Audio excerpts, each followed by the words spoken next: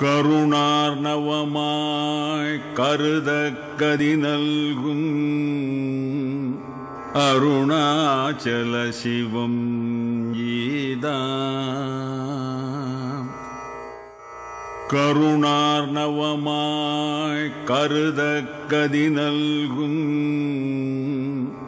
Arunachal Sivam ஈதாம். Namaste, and welcome to the next episode of Ananya-Bhakti. Ananya-Bhakti might seem like an oxymoron, a contradiction in terms, because Ananya means not other, and Bhakti means spiritual love. So love is usually between one and another. And if there's no other, how can we have love?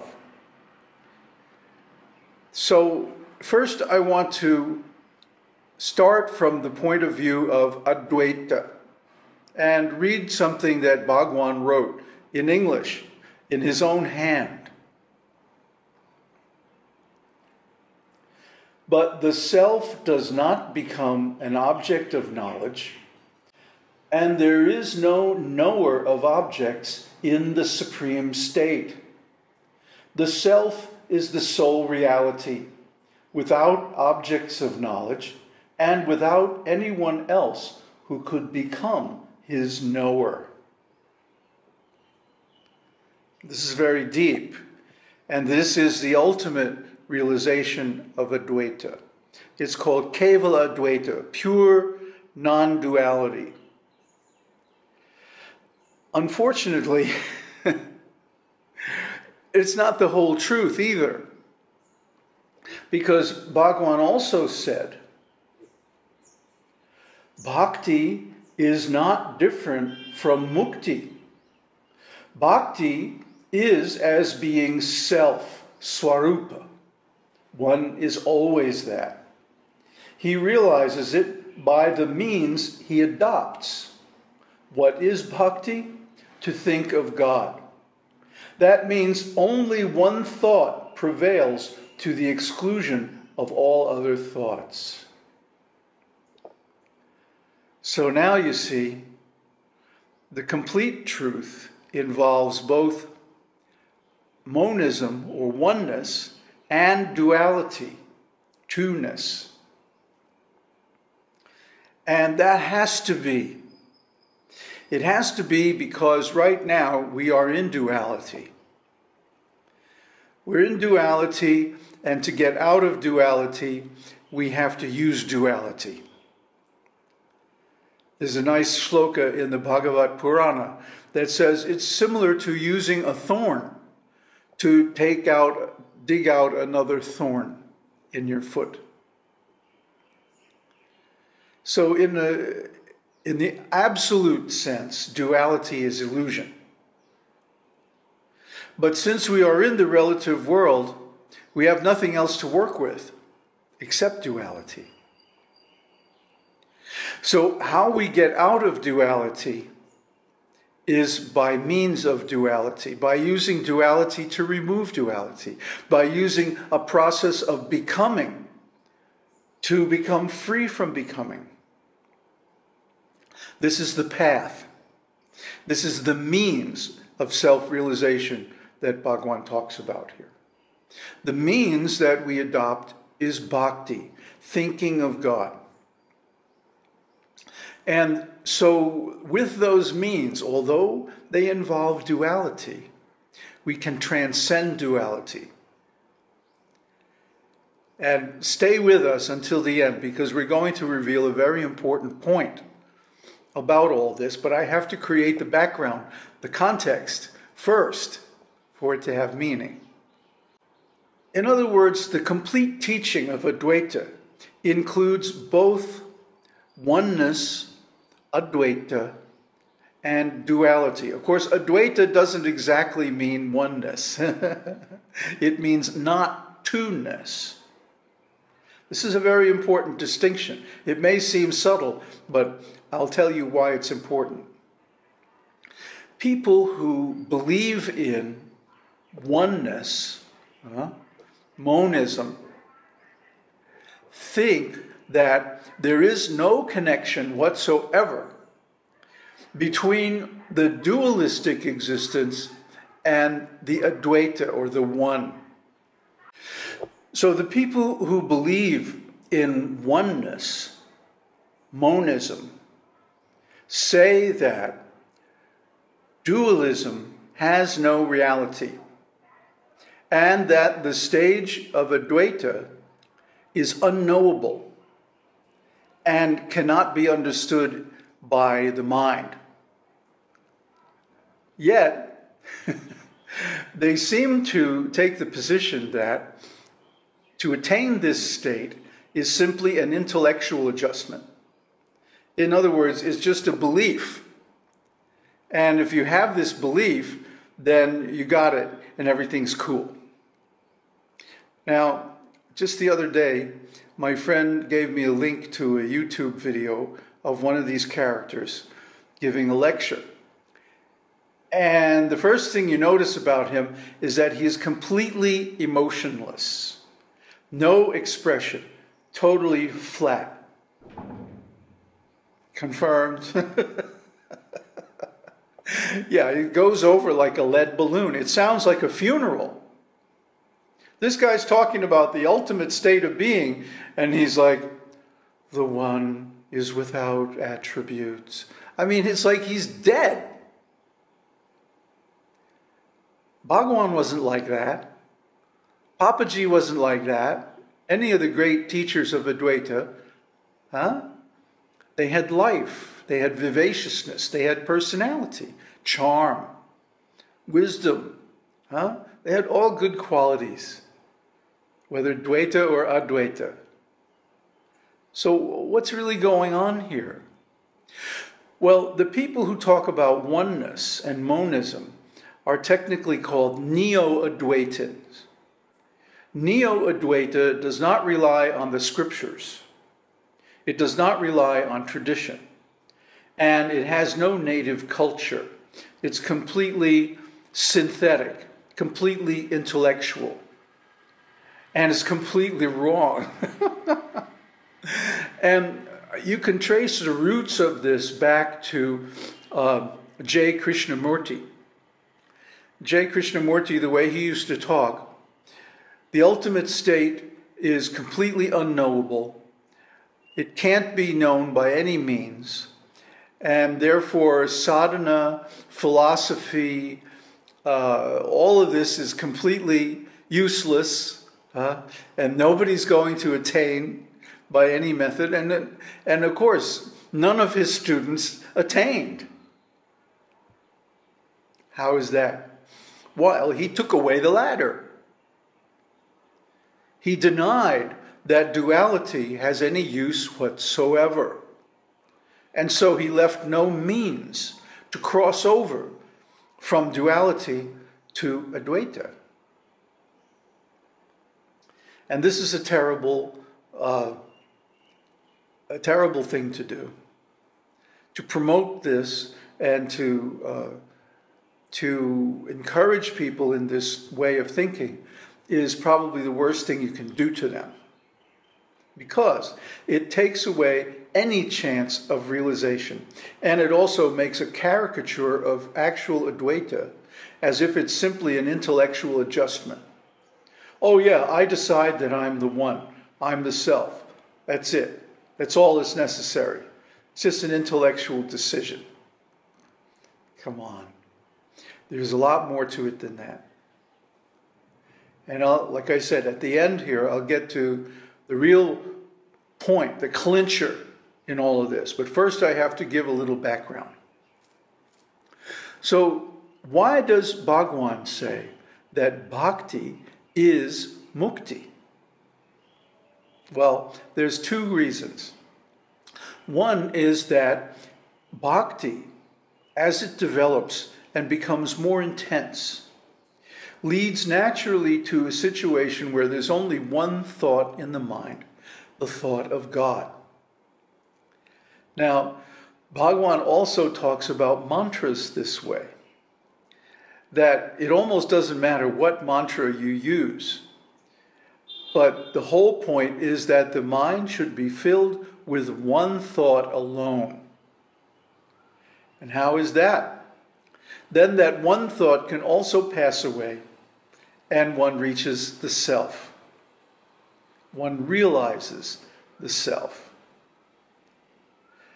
Now, this point of realization, this is a very tricky point, because the mind is duality. The mind is illusion. The mind is ignorance, fear, and so many other things. So how is it that some form of sadhana using the mind can arrive at realization of the self? Well, it might seem difficult if you think the self is not sentient.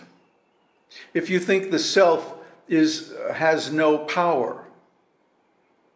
If you think the self is just a concept and not a reality. But the self is conscious and sentient and has an influence on the things around it. And by doing bhakti, one draws near to the self. One becomes intimate with the self. Even though still in duality, still thinking there's a difference between myself and the self, still one becomes an intimate associate of the self. And then guess what happens? There's this thing called grace. That is of God, which is the self, or it is the self-surrender unto God. When He has taken you up, nothing will assail you. The absence of thoughts is bhakti. It is also mukti. And finally he says, the saguna merges in the nirguna in the long run. The saguna purifies the mind and takes one to the final goal. The afflicted one, the seeker of knowledge, and the seeker of gains are all dear to God. So try to understand. This bhakti leads to mukti because it replaces all the thoughts in the mind with the thought of God. And then what happens? The grace of God, either through the guru or directly, brings one to the final state where there is no thought. Only full awareness of the self, which means that one is the self. One becomes aware of oneself as the self. So this is the final goal of bhakti. And it is only attainable by grace. We cannot attain the self by any process of the mind, because the mind is duality itself. But we can prepare the mind to receive the grace of God, the grace of the self, the grace of Guru. And this is done by thinking of God, bhakti. There is really no other way. Because if we think about liberation, if we think about non-duality, it's still thinking. It's still duality. If we make an effort to realize the self, we're still making an effort. There's still a doer. There's still an I, separate from the self, making the effort to realize the self. That means as long as there is an effort, there is an ego. As long as there is a mind, there is duality. So as long as there is any process which involves an intellectual adjustment or some form of meditation or practice, whatever it might be, realization cannot happen because we are clinging to duality. It can only happen when we surrender fully to God and receive His grace. Now, this is the point that I've been aiming at since the beginning. I want to make it clear that without a means of sadhana, without a process that begins in duality and uses duality, one can never come to the final realization. Without a guru, without a God, concept of the Supreme, and without bhakti, we see that people do not reach realization, but they reach some counterfeit, some phony ersatz substitute for actual realization. And I think one of the best ways to tell whether one has the real realization of Advaita or some phony monistic New Age counterfeit is that they retain their juiciness, they retain their rasika nature, their loving, ecstatic ability to engage in relationships that are appropriate to the person seeking enlightenment. Whether, as Bhagavan says, whether the seeker of knowledge, the afflicted one, the one who's suffering, or even the seeker of gains, all can benefit from bhakti because all draw closer to the self, to God, through this process of remembering God, loving God, serving God, and so on. That means the Neo-Advaita people are wrong. And the proof that they're wrong is that they're not attaining full realization. Yes, maybe they have some intellectual concept of oneness, but that is not Advaita realization. To be the self means to be related to all. Because after all, the self is everything. And everything, all the worlds arise within the self. So it is not that within the self there are no phenomena. But as Bhagavan also has been quoted as saying, phenomena when seen as the self are real. When they are seen as the ego, they're unreal, they're illusion. But why is that? Because when we are the ego, when we are in the mind, we are evaluating everything we see in terms of its survival value, in terms of its benefit or gain to the body.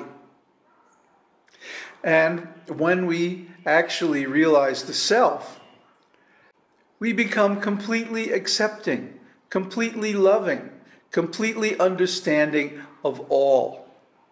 And no one is left out. No one is excluded. And everyone is given the means of attainment, which is simply bhakti, or love of God. Om Tat Sat. Om Harihi Om. கருணார்ணவமாய் கருதக்கதி நல்கும் அருணாச்சல சிவம் ஈதான்